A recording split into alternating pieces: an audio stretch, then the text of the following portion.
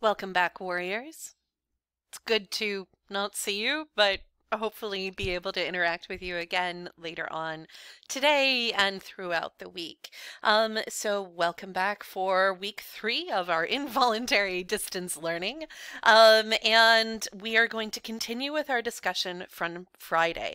So it is really critical that you have a good grasp, excuse me, my phone was rebooting there. I hope you didn't hear that. That you have a good grasp of the material from last Friday before we jump into today's discussion, because really this is a continuation of Friday's discussion. So if you haven't already done it, do go back and do Friday's lesson right now. Do not wait and do this one and then try to jump backwards. Your brain will not follow. It will not go well. So go back and do that. Look back at your notes and make sure you kind of remember where we were. So we had started our discussion for this unit on political violence by first kind of wrapping our head around the notions of violence, force, and agency. And I had you watch a documentary, a quick YouTube video that kind of delved into philosophical conceptions of the notion of violence. And in it, we heard of a couple of different ways of thinking about violence, particularly as violence as a means by which we eliminate the choices or agency of others. And that's a really interesting concept, especially when we think about it within the context of political violence. So we also discussed about that political violence is not the same thing as war, it is not the same thing as crime, and that there are different lenses of analysis that we can use to try and understand why political violence occurs. And on Friday, we discussed 2 of the 3 major lenses of analyses. We looked at institutional analysis of why political violence occurs. We have to think about things as like path-dependent and structuralist. And then we talked a little bit about ideational reasons for violence. And we talked about that within the notion that ideas and philosophical principles or ethical systems or even religious justifications can provide kind of the diagnosis of a problem, the worldview, and sort of the prescription to how you go about changing and fixing that problem. And it might therefore include violence. And in that sort of case, a system that kind of encourages violence as a solution to a problem sees violence not as amoral, not as unethical, but rather as the correct action in order to carry out sort of a much-needed restoration of the world. The last type of analysis I want to look at today is an individual analysis of political violence. So when we talk about an individual analysis of political violence, what we mean by this excuse me, is that the explanation for why violence has occurred centers on an individual person who carries out the violence. And so instead of looking at the structures that might have driven someone to violence, like looking at, say, capitalism or okay, if you are familiar with the story of Les Miserables, yeah, maybe, possibly, the musical at least. Jean Valjean is sent to prison for stealing a loaf of bread, and he does it because his sister and her children are starving to death. And the argument there is that the structures of poverty, the structure of economic inequality are what drives Jean Valjean to do this act. Now, his crime is essentially nonviolent, but if we're doing an institutional explanation, that would be kind of the way that we look at things. If we're doing an ideational explanation of violence, we might look at why a person chooses to act within the context of the ideas which they are exposed to. But individual explanation instead looks at personal motivation. They look at what's the backstory to this person and why they are doing what they're doing. And within that individual explanation, there are actually 2 major paths.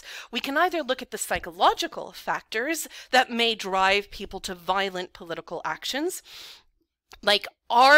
is their violent action a function of their personal experience?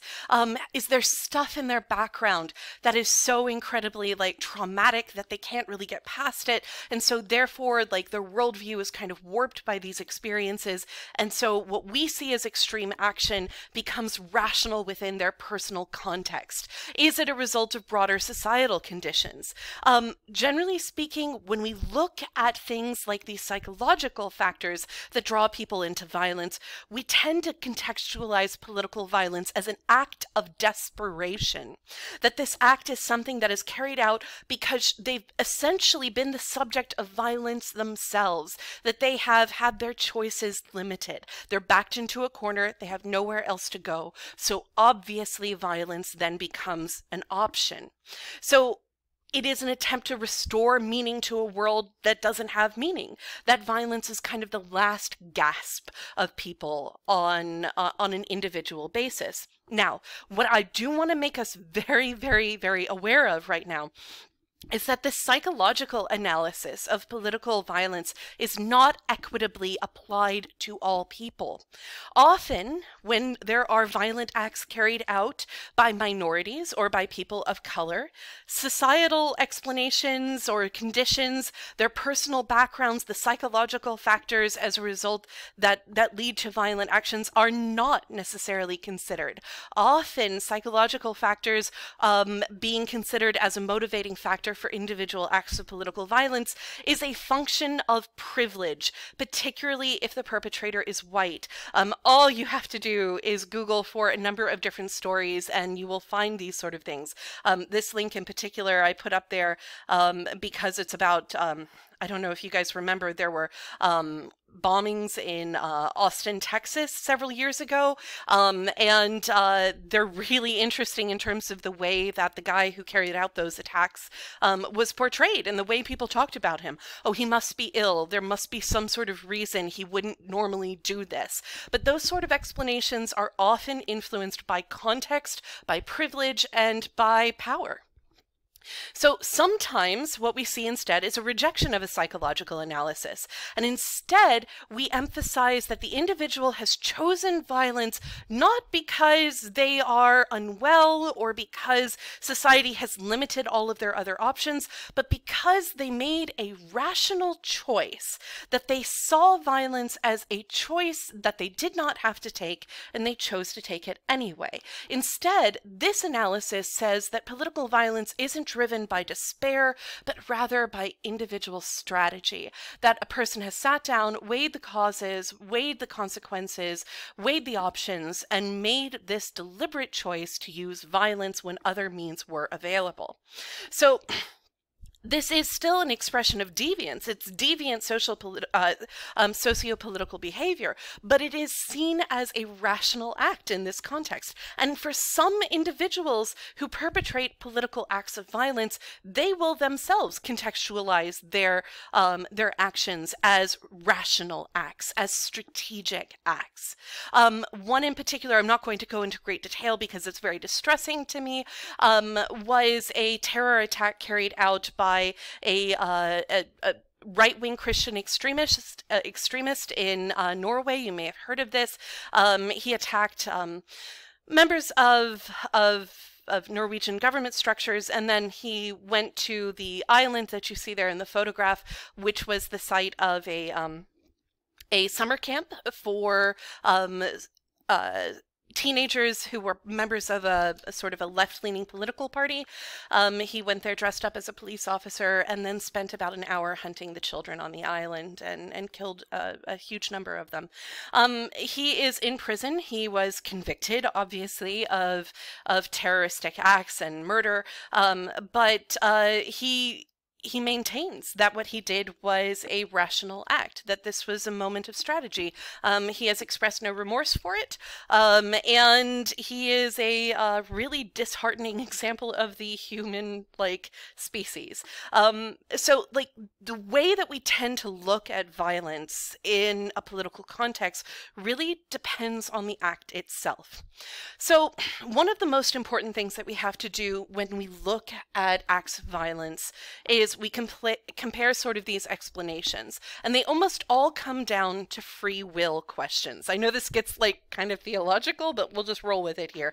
Like, to what extent are the people themselves the main actors in political violence? Well, depending on the way that we analyze the act of political violence, that being looking at institutional, ideational, or individual factors, it kind of winds up on a spectrum like this, where on one end you have like very little free will, like almost everything is sort of determined by other things.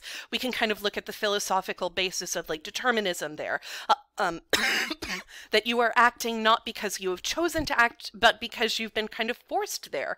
And then on the other side, you can look at total free will, where everybody is making their own choices all the time, and they really matter.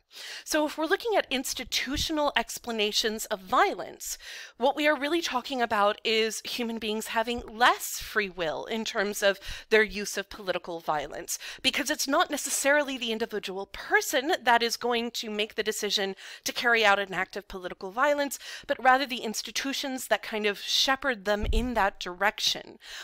Whereas ideational